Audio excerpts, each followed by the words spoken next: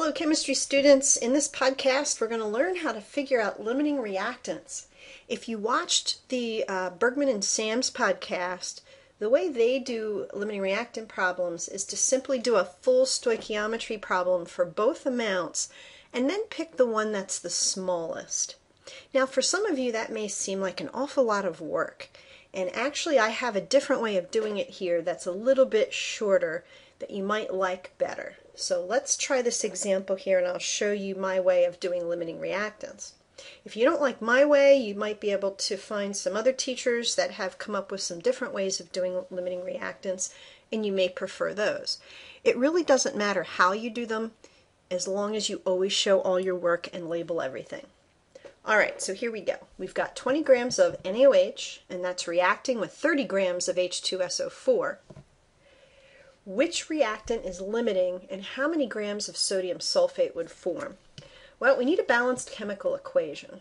Okay, so we've got NaOH, and that's reacting with H2SO4, and we know our product is going to be Na2SO4. There's also going to be some water. We don't really care about that because that's not really in our problem, but we do need it to balance the equation.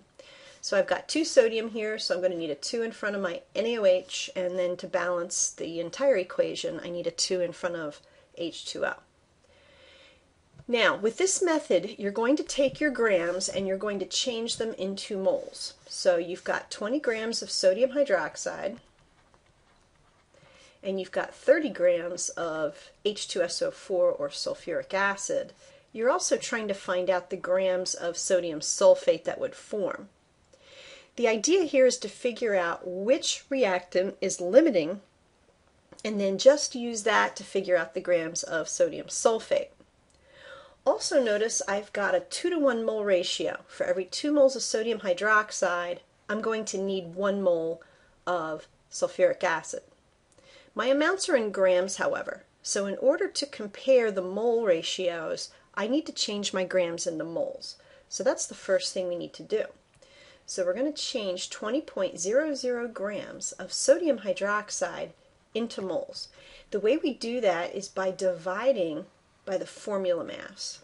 The formula mass of sodium hydroxide is 40.00 grams. I'm going to set it up like railroad tracks so that those of you that use dimensional analysis can see how this looks. You don't have to set it up like this. You could just say 20 over 40 equals so many moles. That's fine. So this is going to come out to 0.5. Now we have 4 sig figs, so we have to carry those through.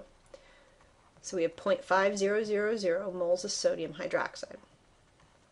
Now I'm going to do the same thing with the sulfuric acid. I've got 30.00 grams H2SO4, and I need to change that into moles by dividing by the formula mass of sulfuric acid. The formula mass is 98.09 grams in 1 mole. Alright, so that comes out to 0.3058. Now this one's pretty easy to see. Notice my mole ratio is for every 2 moles of sodium hydroxide, I need 1 mole of sulfuric acid. In other words, the amount of sulfuric acid in moles is half of what the sodium hydroxide moles is. I've got 0.5 moles here. Half of that is 0.25. So obviously I have more than enough at 0.3058. That means this is the one that's limiting. Now let's say it wasn't so obvious. There is a way to calculate it. Here's what you would do. You would take your 0.5 moles of sodium hydroxide and then you would set up, need to put the word moles in there, then you would set up a little dimensional analysis problem using the mole ratio. So you're going to say for every 2 moles NaOH, I need 1 mole H2SO4.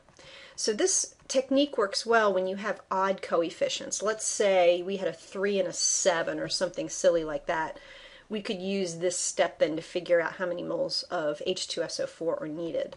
So 0.5000 divided by 2 is 0.25 moles H2SO4 needed.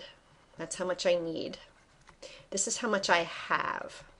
The amount I need is less than what I have, so therefore we call this the excess reactant.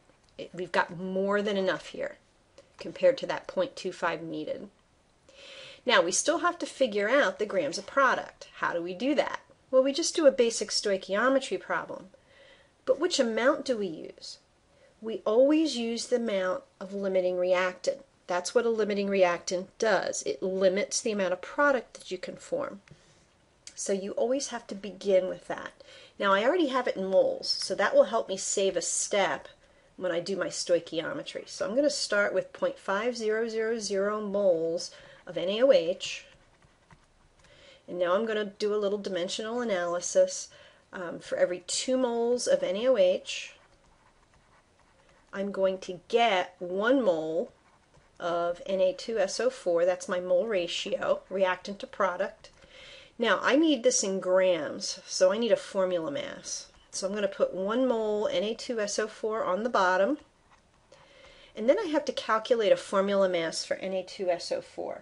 Fortunately, I've already done that for you, so it's 142.05 grams. Okay, so we just do the math here, 0.5 times 142.05, divide that by 2. How many sig figs are there?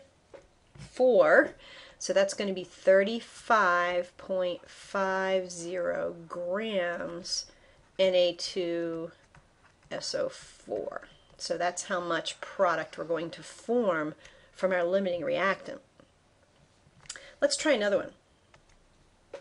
If 6 moles of HCl react with 2 moles of zinc, how many moles of hydrogen gas will be produced? All right, let's label our balanced equation here. We have 6 moles of HCl, and we have 2 moles of zinc, and we want to figure out the moles of hydrogen gas.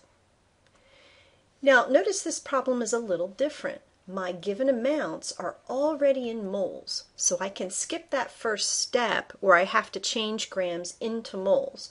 What I see a lot of students do with these problems is they sit there and change their moles to grams, and they don't need to do that. It's a total waste of time.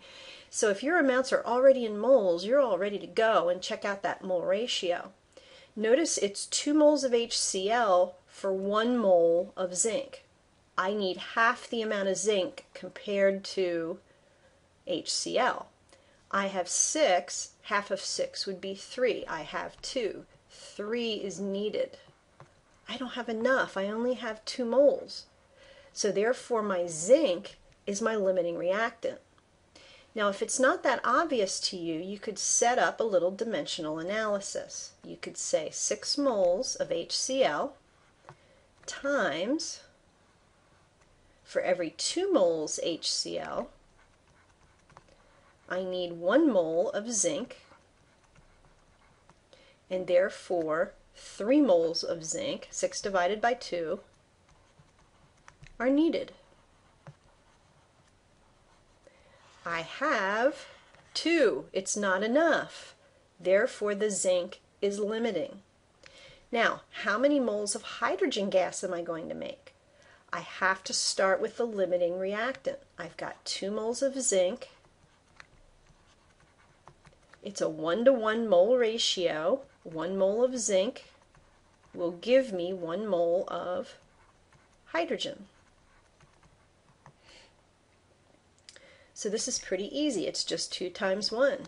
So I'm going to get 2 moles of hydrogen gas from that reaction. And that's my final answer.